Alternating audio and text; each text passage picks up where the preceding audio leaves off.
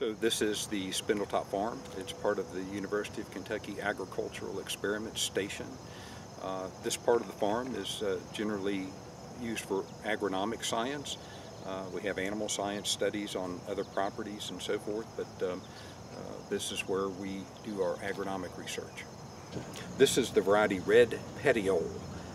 It's one of 13 that we were provided by the KDA for evaluation here at UK.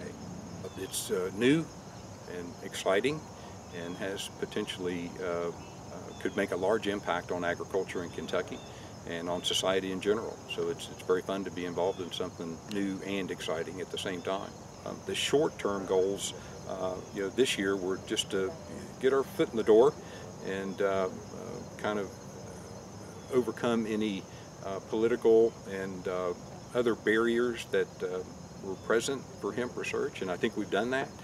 And so next year we hope to hit the ground running with additional studies. Yes, there are extension publications from the 1940s and before, when hemp was a legal crop in Kentucky, providing farmers with advice on the agronomics of hemp. Yes, they still exist. When hemp was last grown on this property, I could not say with accuracy. I am not sure, but I would guess it was in the 1940s. You have to remember that none of us in my generation, or maybe even one above me, has any personal experience with the commercial production of hemp. So my information is based on reading information from Europe and Canada. So I think we're doing just fine this year based on what I've read.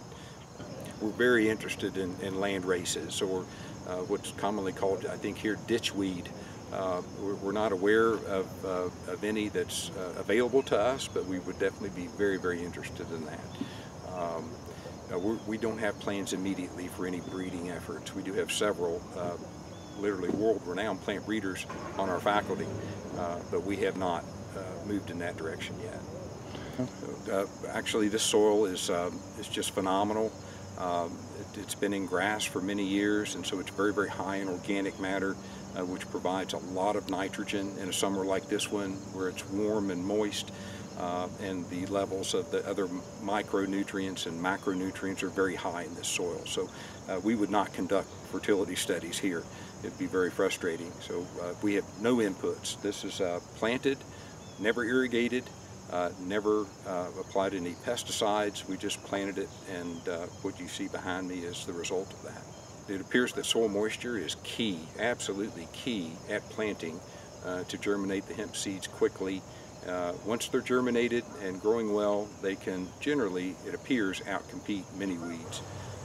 But if you don't have adequate soil moisture, there are several weed species that would germinate with less soil moisture than hemp requires and would get a head start. And we have experienced that, yes. We've had some weed issues.